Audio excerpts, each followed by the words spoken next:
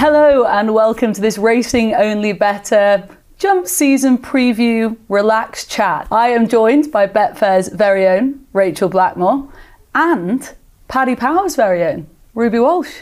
Hello, Vanessa. Hello, Ruby. Hello, Rachael. Hey. How are you? I feel like I get a warmer reception from you, from one of our own. How are you? I'm good. How are you? I'm very well.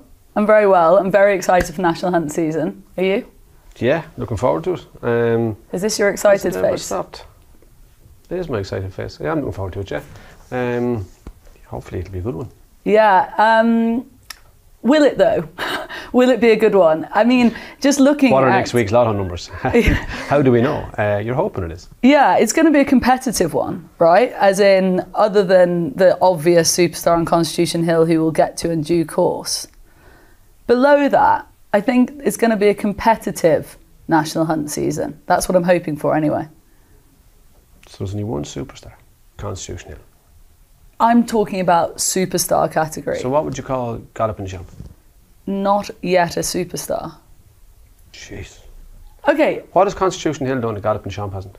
Been unbeaten. That's a good answer.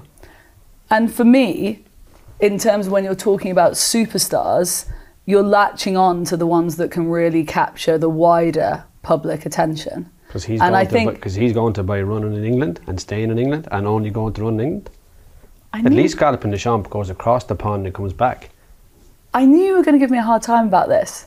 I'm not. You're English. You're bigging up the big English horse. I know he's the only one you have. I feel like I just want to go. Can I go? I know he's the only one they have, but like...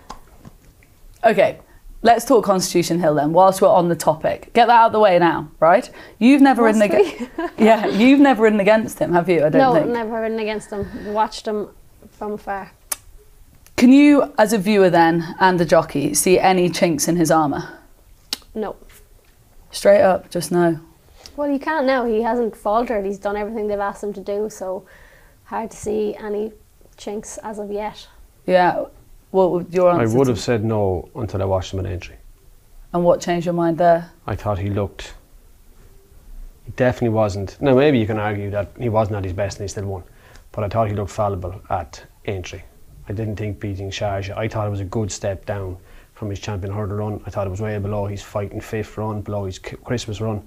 I thought that. Now maybe it was 2.5 miles, and maybe that's the reason he hasn't gone chasing.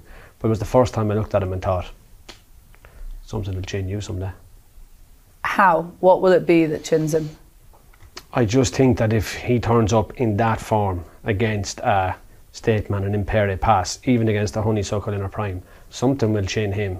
The Sharjah wasn't getting any younger, and he still ran second and ran closer to him than a lot of other horses had. Yeah. So I just think that one of those good novices, now Marine Nationale is going chasing, but something will come along. For the first time I thought, you're not unbeatable. You don't necessarily agree No, with I that? suppose that gives excitement to it all. And yeah, hope for every other jockey out there who isn't Nico de Bonville. Yeah, that's actually a question. Nico getting to ride him is obviously a complete privilege. You've had those privileges too, and you'll have more of those to come in your career with a bit of luck on those really, really good horses. As a jockey sitting in the weighing room, do you ever think, I wish I was riding him, I wish I was out there, or can you sit back and enjoy it from a racing point of view? Oh, you wish you were riding them, yeah, definitely. Especially if you're sitting in the weigh room and you don't even get a chance to ride against them. But yeah, they're the horses that you'd love to be riding, and as you say, yeah, some of us are very privileged to get a chance to ride those superstars.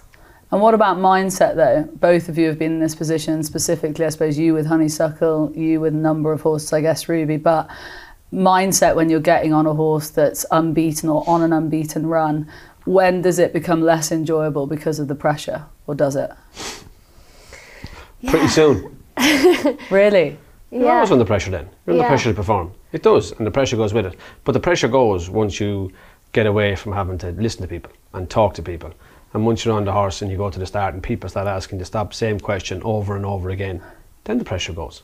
Yeah, it really does become so black and white when you're counting down to the start, and like you've gone through the race so many times, you've said all the things you need to say to the owners and the trainers, and now you're riding the race, which is what we do every day. We do it Monday, Wednesday, Thursday, Saturday, Sunday, all around the country. You know, it's the same objective you're trying to achieve, so it does get stripped back then, and yeah, you're just going out to ride in your race.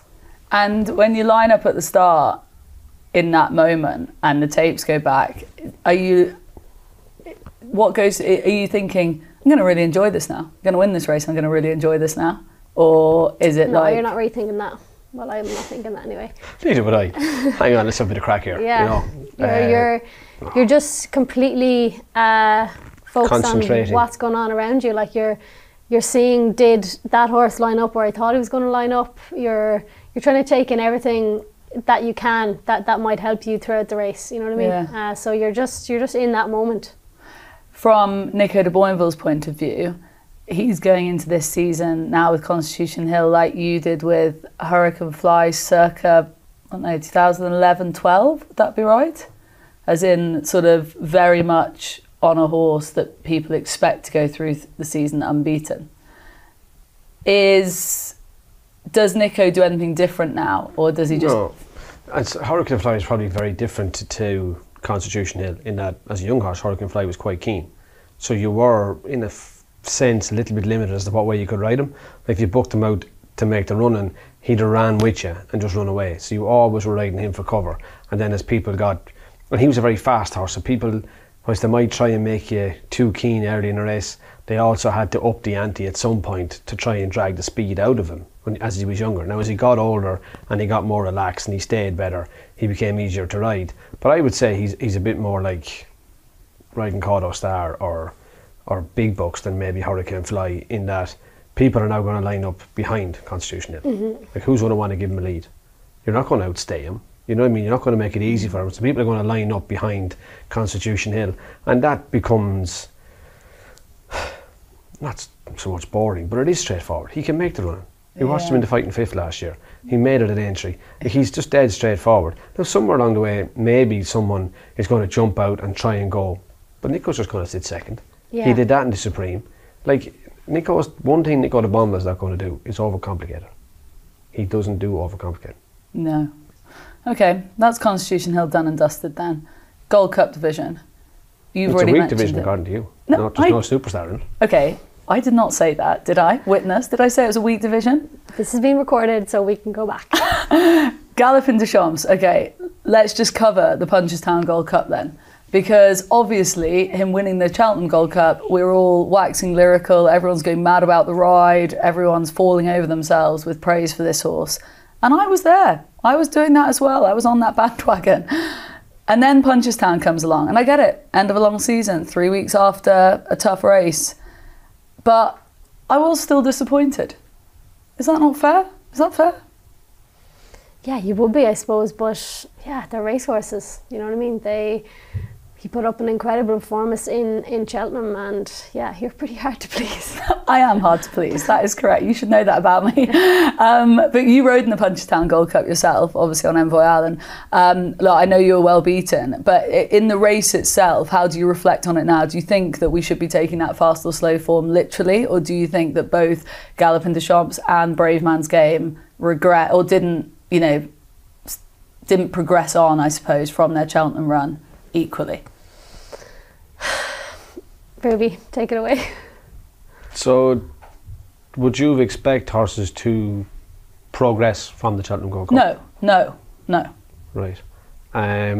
So you look at the Cheltenham Gold Cup. So then you look at what's happening now.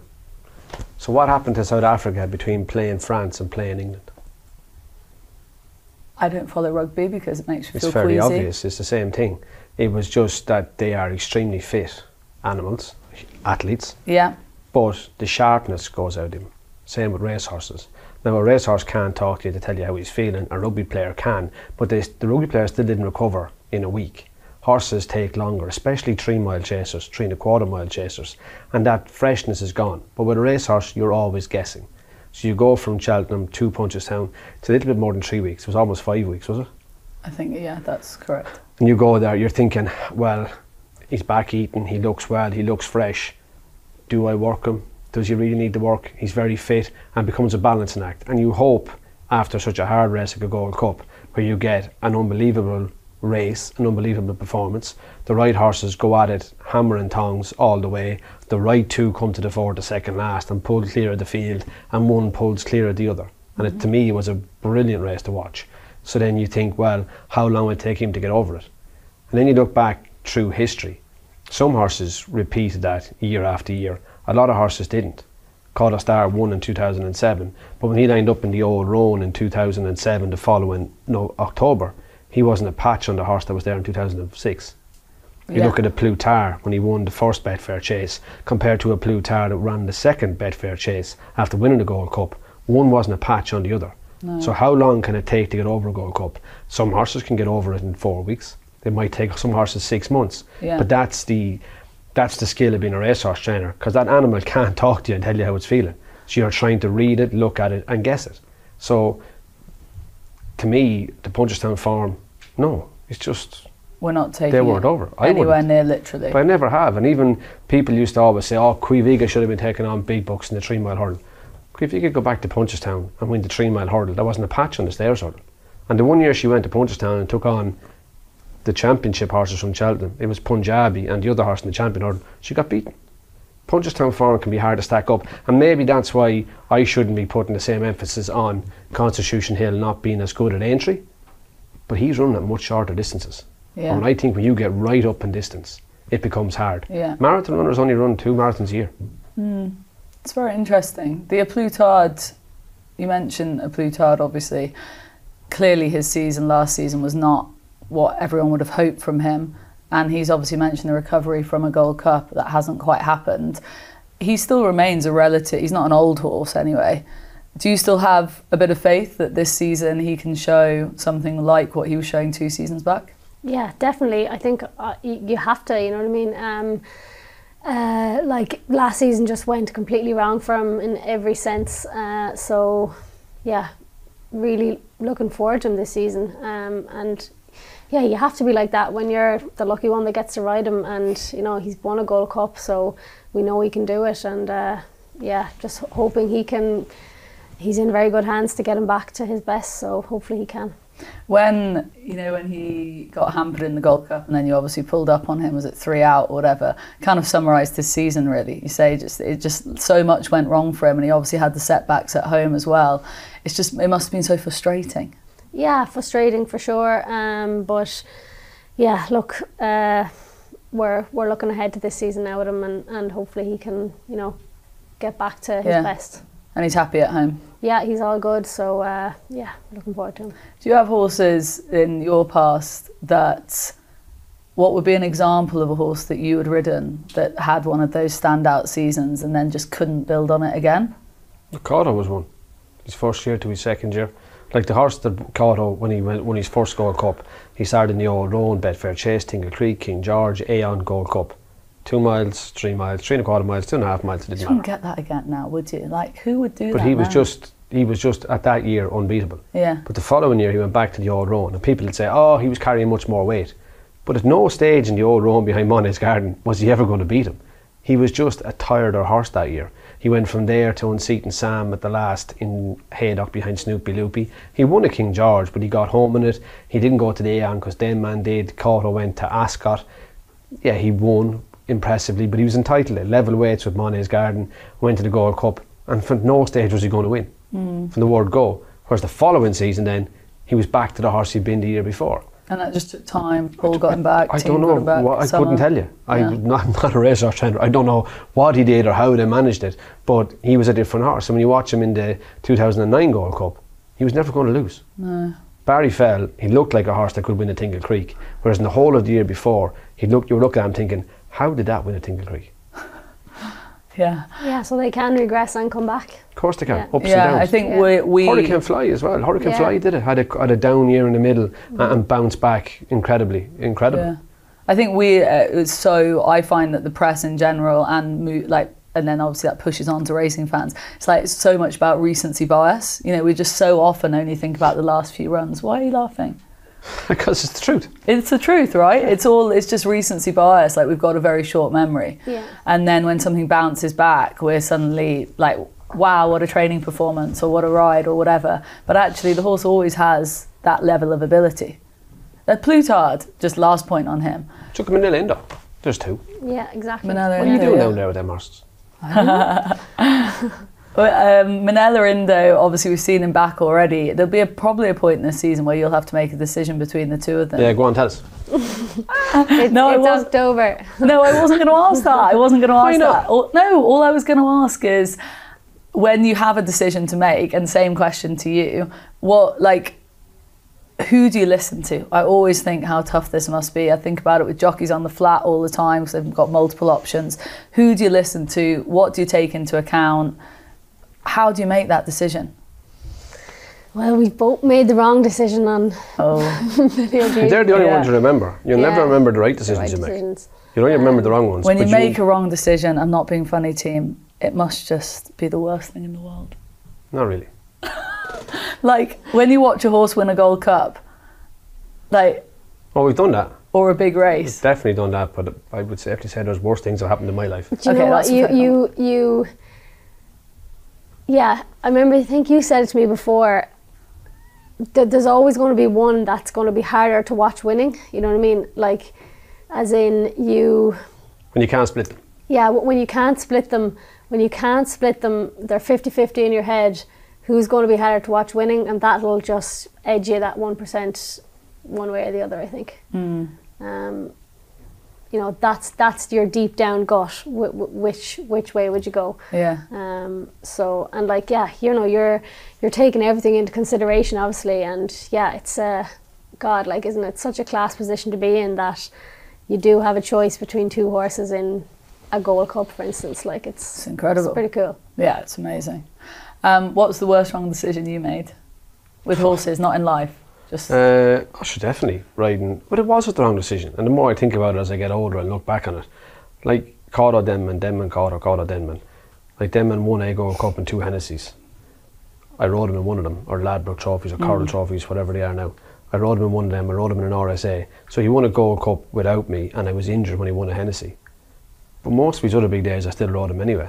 But when you look at what all of them won, and you look at what all of Cawdor Star won, like, was I not going to ride him in the Gold Cup? 100%, yeah. No, exactly. Yeah. So like, you think you picked the wrong one, but really and truly, it's only if you had a crystal ball. Yeah. But then there's the politics of it. In the moment. But then there's the politics of it. So whatever way you look at it, when you get off one horse, you're pissing off another owner. Simple as that. You have not chosen their child to be on the team. It's as simple as that, and that's the way it works, and you have offended them. Very few owners don't take it as an offence when you don't ride the horse, and that's what you're balancing as well. So how do you try, and that's why most jockeys will never say, I think I might ride that one, because as soon as you suggest you're on that one, they want someone else on the other one. So you're trying to keep the rides in all those horses, and at the end of the day, jockeys, with the exception of very few, are self-employed. They're not on contracts. So they have to try and maximise their earning potential and keep as many rides as they can in the air to maximise their own careers. Yeah. So you don't want to fall out with anybody. Is that something you struggle with, or do you just kind of find that quite easy to manage? That's a position, a great position to be in. But yeah, it is about just juggling that and trying to manage that. And you know, you can see why owners are frustrated when, you know, maybe you've ridden their horse in the build up to a big race and, you know, then there's 2 in it and you don't choose theirs. You can see completely where they're coming from, you know. But yeah, it's just trying to juggle it all. You can, but do they always see where you're coming from? Do they always see where? Some do. Some do, some don't. Yeah. I wouldn't like to be in that position. But they're all great in general. We love them all. We love all our owners.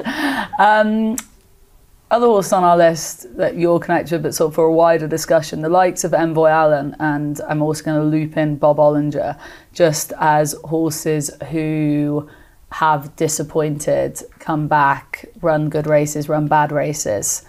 How frustrating is that with a horse like, let's focus in on Bob Ollinger, I suppose, more than Envoy Allen, in the sense of what he showed over hurdles and that real zip he had? Like, he seems to have gone missing in action. Yeah, look. Does he though? When you think about it, a horse's easiest 2 years are both their novice years. Novice hurdling, novice chasing, when they can be way superior to the opposition. So Bob Ollinger was a superior novice hurdler, but that's all he was. Yeah, I think he can't be discounted. He will be back again. I still retain my faith in him. When we have this conversation, right, about what she got left, 7, 8 years max, we'll remind her of that statement, and she might eventually tell us the truth. But that is her job now. Keep all the balls in the air, Up in the air. and try not drop them. Yeah, no, But I that's get the way it that. goes. I rode get loads that. of horses that were the best novices and then just didn't move up. And why do you go then from being a good novice hurdler to novice chasing? Because you don't want to take on the open horses. But you what he maximise did- the career, maximise their potential. But that day at Cheltenham, when he went past Brave Man's Game, and there's that great shot of him, and I think you were wearing a head cam at the time, weren't you, as well? I just can't get that out of my mind. Like, surely that engine is still in there somewhere. Am I? But how mad? does Mastermind to go from winning a champion chase at distance Yeah, that was. to scraping home the following year by 4 lengths to not winning the third one? That happens. Yeah, like if only we could interview the horses. Oh, mate. It'd be so much more fun. Yeah. They might It say would be. something. It would be. It would be a lot more fun. You're just in a much easier position to talk now, okay? Yeah, he's Me? smug about it as Oh, well. yeah. He's Yeah, smug he about loves it it. too. He's just like, Retired. I don't have any balls to juggle. I've just got the one ball and I'm happy. It's my ball and I'm playing with it. Yeah, exactly. Exactly. Quick mention to Envoy Allen, because obviously it was great to see him back winning the Ryanair Chase, and you can crab the form all you like, which obviously we will do. Why though? It's about winning the race on the day. Yeah, no, look, and I'm here for it, basically. And he had, like, I was delighted to see him back, basically. And like I said, people will crab the form, but I thought that was, he had so much hype around him when he was with the old team, and then for Henry to get him to do that on the day and basically just looked like his heart and head was in it. Is that fair? Is that a fair comment? Yeah, he was electric on the day. It was fantastic. It was a brilliant day to win that race. Henry, all his family were there, so it was a really special win and a special day. And look, obviously he disappointed in Goran the other day, but yeah, look, it's a long season ahead. Same colours, Quilixios the other day, by the way. That's it at the last. I know you'll just say it's luck. I'm so good, I can do it without hands. Oh God! That, did you think you were coming off? No, I actually didn't. When you watch it, and when I rode it, it happened so fast. Like his head was down and up so quickly. It didn't feel half as bad. And when you see a picture, but I think he was going with so much momentum that he was down and up, and he stayed straight, which is a big help for a jockey. I think the pictures are quite dramatic compared to when you watch it real speed. Yeah, real speed. It was fine. I was just like, oh, drop my reins, feck's sake. The picture is more dramatic looking. Whilst we're talking about dropping things, dare we venture into dropping whips? What is it? One every 150, 200 rides? 200 probably? 150 for me, probably. 150? Yeah, probably definitely drop it 3-4 times in a season, probably. Now that I think about it, 600 rides, yeah. 150, one every 150. You're just hoping the day you drop it is Clonmel and Tremor and Ballinrobe, and there's no one looking. And not No. on TV. Aintree. Yeah. Not Aintree when Ruby Walsh is dissecting it. So I threw it away in the champion or the stairs, or didn't I? Yeah, on Big bucks. Bucks you did. You love that. Yeah, Yeah. still won, thank God. Yeah. You feel lucky those days, don't you? So lucky, yeah. Yeah, because you know it's a technical thing that is no one else's fault. It's your fault. It's Well, it's topical right now because of Asheen Murphy with Via Sistina. It's going to happen, and like I happened to be walking by, I don't know what they were calling it, fan zone or something in Ascot the other day, and he was on an equisizer. Oh yeah, And- before racing. And a kid asked him, did he ever drop his whip in a big race? And he said, no, touch wood. Like about 3 hours No later. way. Yeah, no, he did say touch wood, right? But it does happen. He goes to twirl it, loses on his little finger, and it's gone. And like you'd feel like crying. But contrary to what a lot of people believe, what the whip is used for is like the last piece of encouragement in a gym. You're only trying to stop your horse from slowing down. It doesn't make them actually go any faster. It's to keep the effort up and stop you slowing down. And to me, it probably cost her. I was lucky Big Bucks got away with it. You were lucky JP's horse got away with it in the In the entry. But bucket. it happens. People miss penalties. People drop the ball running over the try line. Yeah, for sure.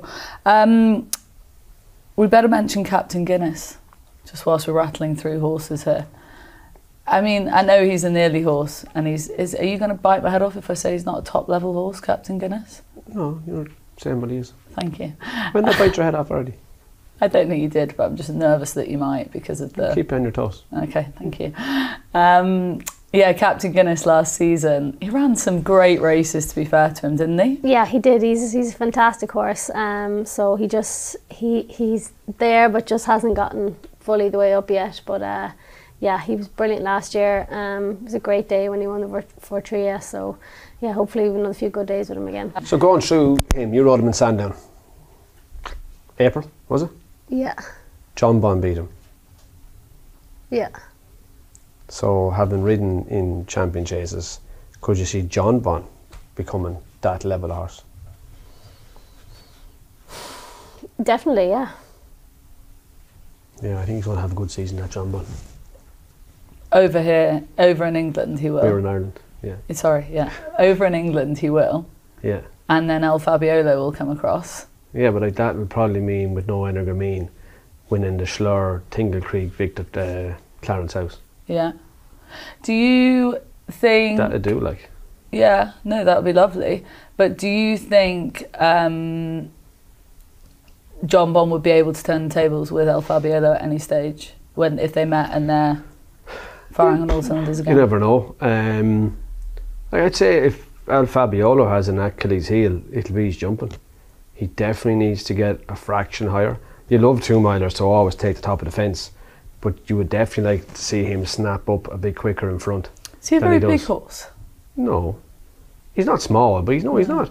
But it's, I don't know his size the right way. Like you talked about Denman earlier. Like when Denman, before he had that heart condition, like he was a big, huge horse, but he could dance in front of a jump. He had great agility. Whereas El Fabiolo just does gallop on a little bit when he should be getting a bit quicker in front. Yeah. Jonbon's an interesting one in the sense of he's a very different horse to a typical JP horse. They're very aggressive with him, with the way they ride him. I think that suits him, doesn't it? I think it suits him, but I think if they tried to be less aggressive with him, would he get further? Is my question. Would they be able to stretch him out? They ride him in that, he likes that very forward aggressive fashion. Is he a half brother or a full brother to Duvan? Half is it? Full brother. Full. Yeah. Is there stamina in that pedigree?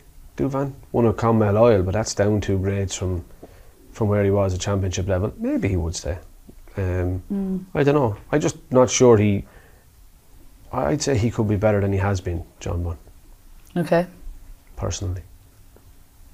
I just don't think he jumped in the Arkle for whatever reason. I've definitely watched him jump a lot better than he jumped in the Arkle. Okay, that's interesting. More to come. Whilst we're just flipping through topics here, Dublin Racing Festival, how has that changed the season, National Hunt season profile? Do you think it has at all in terms of the calendar of the way horses are being trained? No. No? No, I don't. It's probably become a festival, whereas it always was 3 weekends. Yeah. Yeah, when I was riding, they were 2 and a smaller one in January and early February. They were always there. Irish Champion Hurdle, Irish Gold Cup, all those races. Now, bar the 2-mile chase, that used to be the old Tide Cottage that was in Punchestown, that was brought into Dublin Racing Festival. But the rest of those races have just been moved back a week and forward a week to create the Dublin Racing Festival. But they were always part of Willie Mullins' schedule, Gordon Elliott's.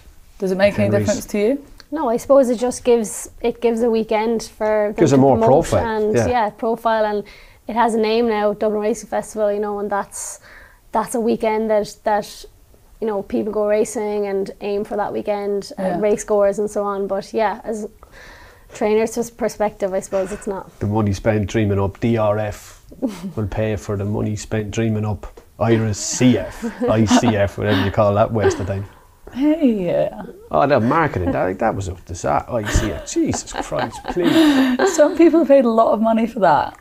Some people to get the idea. Yeah. That's what I mean, yeah. Just put the letters together and create the idea. But from a jockey's point of view, it's like having another festival, another thing for the press to build up to. We know that's not your remit, Rachel. Like, we know. Is it not? I thought she loved it. She loves it. Loves it. It's the worst part of the game, isn't it? Vanessa's question. Go on, Vanessa. It's the worst part of the game, isn't it? Having to talk to me twice a year. Yeah, but I suppose at least you want to talk to me. Yes, exactly.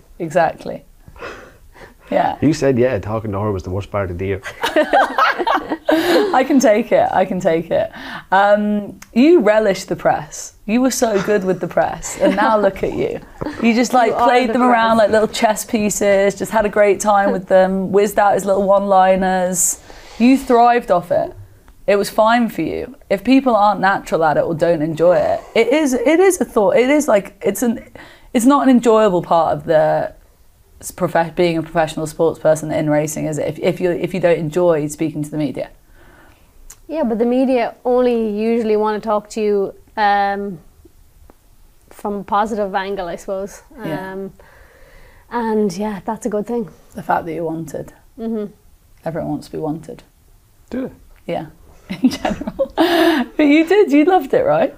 I didn't mind it. It's I suppose, duty. Is it a duty? I think it's got worse now, hasn't it? Like for Rachael riding now versus you riding. I don't like absolutely hate it or anything. No, I know, but I just mean like. Why would you say it's gotten worse? It's just, social media, more people can whip out a phone and be like, let's go, let's, can we have a line on? I used to walk around with tape recorders. That's true, yeah. I don't know, social media is a choice. You choose to... Exactly. You choose to read it, look at it, take the good, take the bad. And I've often thought to myself, geez, I hate that, the abuse I'm getting. And I stopped looking. None of us ever got abused. Did you watch the Beckham documentary? I did watch the Beckham documentary. Like, Jesus Christ, do you think you're getting abuse on social media? Yeah. Please. Gave me a whole nother level of respect. We are living in a different world. To even think that because there's 15 or 100 people calling you this, that or the other on a page. Yeah. Mother of Christ, we're going soft. I hadn't even thought that of myself watching the Beckham documentary thinking, you blouse, look at the abuse he's getting. Yeah. And it's the whole match, it's just on him. At least if you get someone shouting at you walking back in after a race, you can keep walking into the weigh room. Yeah. He's trying to do his job. In it. In it. I tell you, Incredible. The world has gone soft when you look at the abuse he got. At this time of year, I mean, like, it is ridiculous to talk about horses for big races in the spring, obviously. For you as a jockey, mindset-wise, do you... Like, where are you at right now? As in, are you off the back of a nice summer and just sort of... I'll tell you where she is right now. Yeah. Wondering, is there a novice hurdler down in Henry the Bromheads that's going to come along to be another honeysuckle? Has she ridden something over hurdles that's going to go novice chasing, like the horse of JP's, that could turn into another A Plutar? That's just about where she is right now. Do you have any answers to those questions? No, I'm in agreement, yeah. That's what you're thinking? Yeah, like it's the horses are all back in now. They're doing bits of work. They're starting to get going. We're starting to get a feel for them, and you're just hoping that there's something there that can carry you a bit through the season. When you're as established as you are, and you're riding as you're riding, it's brilliant. Like, that comes naturally to you. Yeah, you never feel that established, but anyway, go on. You don't? Well, like.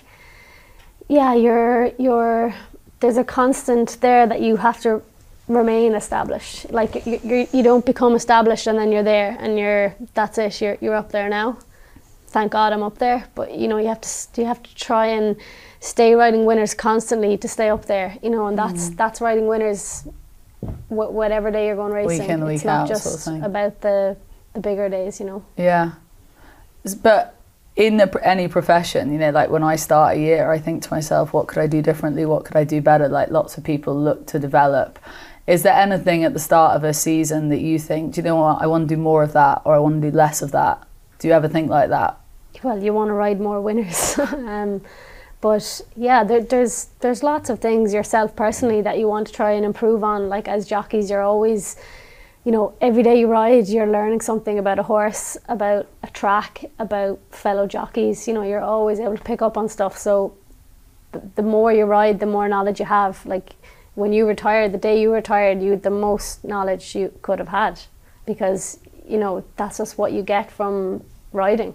And you're always, every day you're picking up bits. So you're always getting better in your head anyway. What she said there about never really feeling like you're fully established and you're going to stay there. I bet you felt fully established and that you were going to stay there. No, that's why she's a chance of staying at the top. You don't. And you feel like you've cracked it. Even when you were in fucked. your absolute prime, you Yep. didn't think, No. I've got this. Who's coming on my heels? Who's trying to take my rides? Who's coming after me? How do I stay on top of them? And how do I stay ahead of all of them? That's what you're always thinking. And you don't start at the start of the season. What am I going to do next year? You get up every morning thinking, what can I do better this week than I did last week? Jockeys ride all year round. It doesn't go, whilst the season might change and your tallies might change, your performance is judged every day. Yeah. Every week, and you're on a constant treadmill and you have to go with it, and there is no jockey lucky enough that they can think, I've cracked it. Not even Ryan Moore. Frankie Dettori? No. Because I suppose you're in a losing game, as the saying goes. You're losing more than you're winning. But you're in a game that where There's people behind you, as Ruby All the said. time. Like there's so many good riders in the weight room in Ireland, like so many. But you know, there's only a lucky few that were in the right place at the right time and get on these good horses. Everyone is trying to get on the horses that you're And when lucky you're- enough to ride. and when you're on them, your job is making sure That you you don't stay let the on others on them. Yeah. I suppose it's the same in all walks of life if you're a freelancer, basically. Basically. Because I'm terrified. It's like, I'm terrified somebody's going to nick my job, my seat. That'd be terrible. So you're always... How do we organise that? We'll vote for Ruby you. Walsh. Yeah, you know, it's just very relatable, that's all. I think lots of people, specifically yeah, you know, you freelancers don't- in you any don't- walk of life. But you they're the don't sign uncertainties you in don't life. sign a contract and say, you know, these are my No. 30 horses I'm riding all year. Yeah. You know what I mean? Anything That could doesn't happen. happen. That Yeah. does not happen. So every day you go out to ride them could be your last time riding them. You just don't know. Do you know what I mean? You have to perform all the time. All joking aside, did you in your career at any point have, not like a confidence wobble, but you've expressed how you feel week to week and you're constantly looking at your inner thinking, who's coming up behind me? But like, did you ever have a severe, I suppose, confidence wobble at any stage? Oh, I'm sure I did. Probably didn't look at it maybe as technically as that, or as, what kind of word am I looking for? Maybe wouldn't have seen it that way, but not sure I was ever a believer in confidence. Confidence is only, what is confidence? Confidence is only the ability to think in a positive way. Yeah, it frustrates me immensely when people say, you know, God, you're riding with so much confidence. I'm like, this horse is good enough to win. Like, do you know what I mean? Doing the same thing as I was doing last yeah, week. I rode just as well last week, except the horse I was riding did not have the same ability as this one. You know what I mean? So it's like deep down as a jockey, you know, you do have to believe in yourself. You don't have to tell everyone, but it's, yeah, I think people get a bit confused about confidence and how jockeys ride. You know, she's riding with no confidence, and like it's I hard, agree with you. you know. I agree, and I never went to the start thinking that I couldn't win on horse. So maybe that was arrogance or self-belief or whatever it was. But I never went to the start, and I did learn that night followed day. So you get on a run where they'd win, and then you get on a run where they'd be running bad. You get a clatter of falls, a load of them would finish second, and then they come back into winning. But I learned over time to realise that it was how the yard I was riding for was going. Definitely. Now I was lucky in that I was riding for Paul and Willie. So when Paul would be flying, Willie'd be quiet, and then I'd be back here and Paul would be gone quiet and Willie'd be flying. So I was lucky that it stayed pretty level, but I could track the form of the yards I was riding for. But people would trace it to the way a jockey was riding. It's very rarely how the jockey is riding. It's most likely the form of the yard. And a trainer in form, to me, is more important than a jockey in form. Yeah. Could you have done the travel he did, by the way? You know, that like England to Ireland anyone thing? could have, definitely. Yeah. Great crash. If you had the horses he was going over to ride and coming back to ride here, yeah. Yeah. If you had a jockey's license and you were offered that, you wouldn't be turning it down. You wouldn't be shirking the flight. No. Simples. Last few comments on this season ahead. So you're rev for it. You're looking forward to it. You're in a confident I know. I think line. she is looking I at it. probably don't sound She's just rev. exuding enthusiasm don't and sound confidence, and But I am. someone going to light a bomb under you, get you going. No? She's just in a relaxed place. I like it. I'm not very relaxed right now. I am. I'm very relaxed. I'm thoroughly enjoying myself here. Yeah. You don't. So you think it's going to be a good season then, as a whole, overall? You think we're on for a competitive I'm glad season? to have fun. Yeah.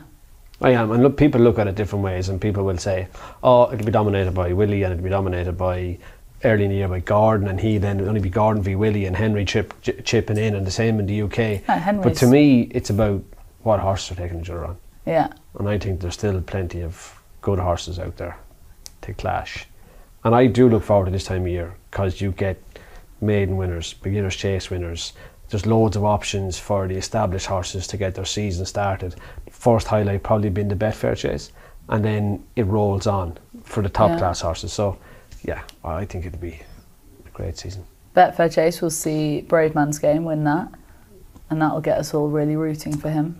Yeah, and he'll back it up in the King George. I mean, you know, that should be renamed the Paul Nicholls King George, or the Paul Nicholls chase, or whatever. Yeah. He's won it that much, but it just, yeah, the season will establish itself, and I think it'll be great. Great. Okay, well, we've finished on a positive note then. I'm very happy with that. You think it'll be great? Constitution Hill all the way. Just tell me the last bad season. Pardon? Tell me the last bad season. There you go. I rest my case, Your Honour. That was Racing Only Bettor's pre-season chat. I hope you enjoyed it. Stay tuned for more Betfair content coming your way soon. But for now, thank you very much for watching and listening.